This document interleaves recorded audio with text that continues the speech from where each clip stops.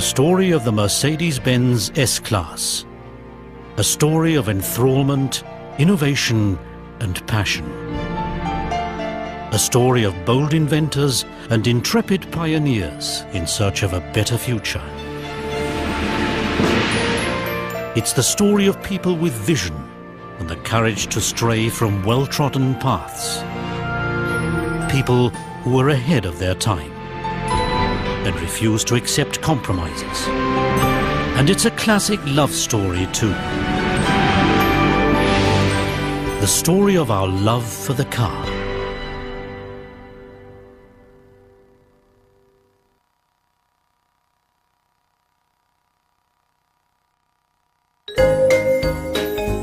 The foundations for the success of the S-Class were laid in the early 1950s, when Mercedes-Benz introduced the new 220 model, known internally as the W187. Beneath the bonnet of this forefather of today's S-Class lay a newly designed six-cylinder engine with overhead camshaft. The car had a top speed of 140 kilometers per hour, impressive in its day, and featured duplex brakes on the front wheels. Even back then, these revealed our belief that safety is paramount, a belief that's reflected in every Mercedes-Benz car.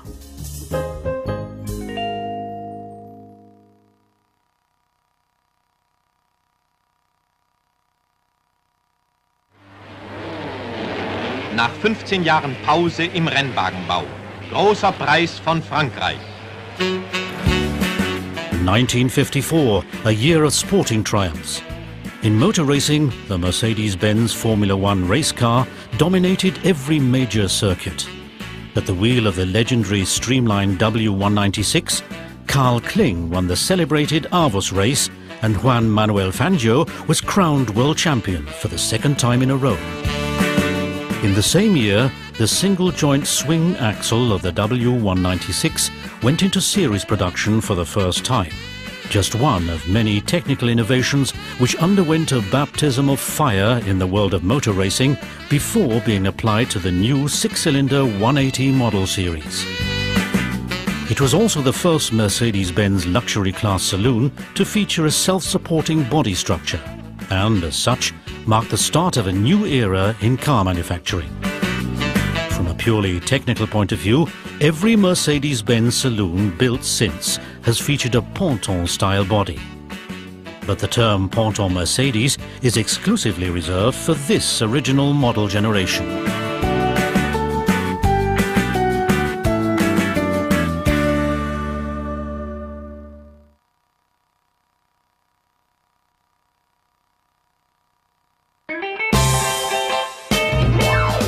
Rock and roll ruled the dance floors in the late 50s, while in living rooms the television was starting to take hold.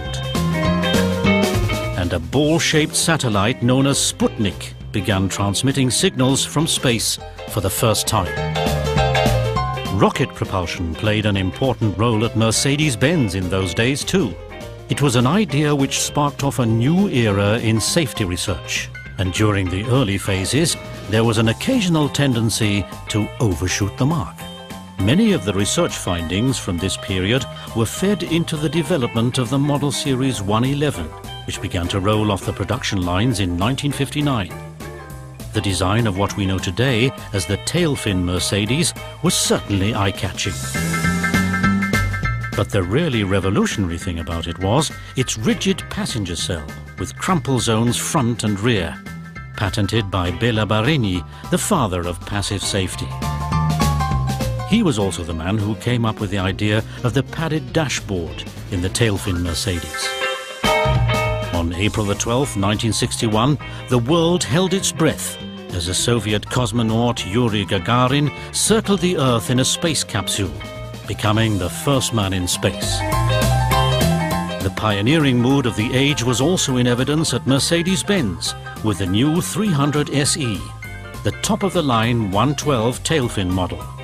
A 4-speed automatic transmission, a dual-circuit braking system, disc brakes front and rear, and for the first time, air suspension were all standard features of the plush 300 SE.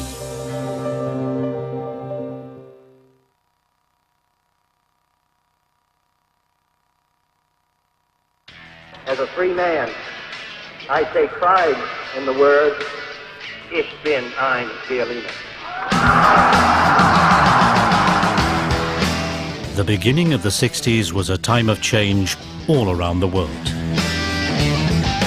Also at the Untertürkheim plant in Stuttgart, where work was forging ahead on the legendary luxury class 108 and 109 model series. The sight of the 250S to 300 SEL models still makes the car fans' hearts race.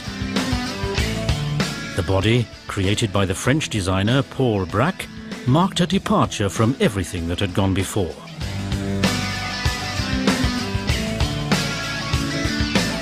In 1968, there were demonstrations all over the world for a wide range of reasons. Mercedes-Benz was busy demonstrating how elegance and power could be combined on four wheels, air suspension, an automatic transmission, and an engine taken from the 600 model joined forces to optimum effect in the 300 SEL 6.3, the top-of-the-line 109 model.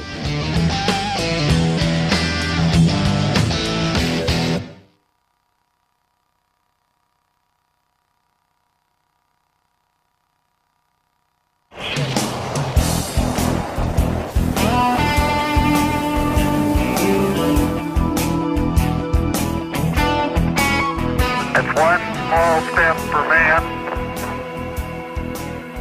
one giant leap for mankind.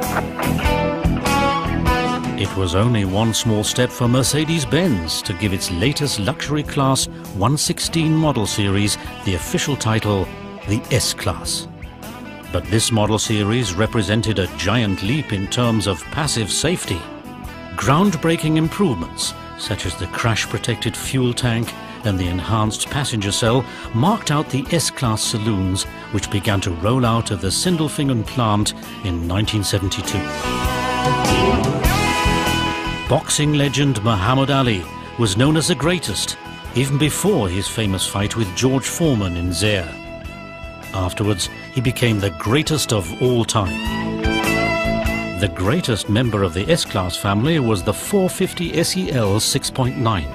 With a displacement of almost 7 litres, this spectacular model represented the pinnacle of the model series when it was launched in 1975. There was another groundbreaking invention that marked out the first generation S-Class too. It was the world's first passenger car to be available with the anti-lock braking system. Today, ABS is a standard part of almost every car manufacturer's repertoire. But in 1978, it was exclusively reserved for Mercedes-Benz S-Class customers.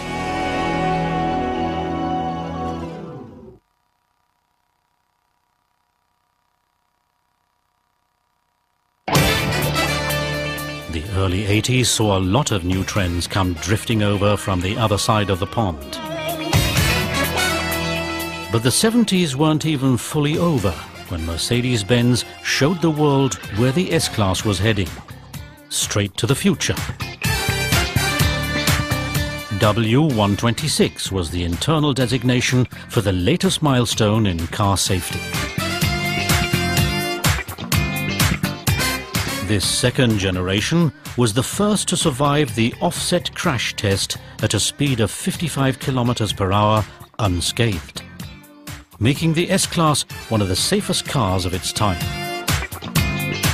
Mercedes-Benz underlined its pioneering role with the introduction of the brand new driver's airbag and the belt tensioner.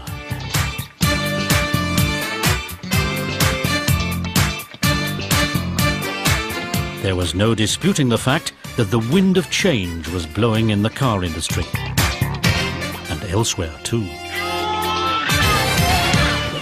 Mr. Gorbachev, tear down this wall. Berlin wird leben und die Mauer wird fallen. There was freedom for South Africa as well. Nelson Mandela was released from prison after over 27 years.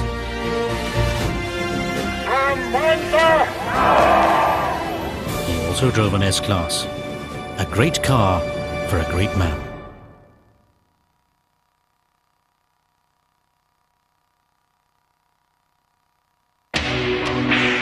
The beginning of the 90s saw a very different revolution taking place. Cutting-edge microchips delivered ever-increasing speeds on the information highway. And on the real highway, this was an increasingly frequent sight. The opulent W140 represented the third generation of the S-Class and was the first series-produced car to feature a Mercedes star and a 12-cylinder engine. An armoured special protection version was used for many years by the former Chancellor of Germany, Helmut Kohl. Communication and keeping in contact were the buzz concept around this time. Mobiles got smaller and the internet got bigger and bigger. Welcome to the information age. The newly developed handling control systems on board the S-Class were designed to make optimum use of information. The Electronic Stability Program, ESP, and Brake Assist, BAS, turned the 140 model series into a, quote, giant who'd been taught to dance on the tips of his toes. When the model series finally went into retirement, the Frankfurter Allgemeine remarked wistfully, "Some of us are missing the big guy already."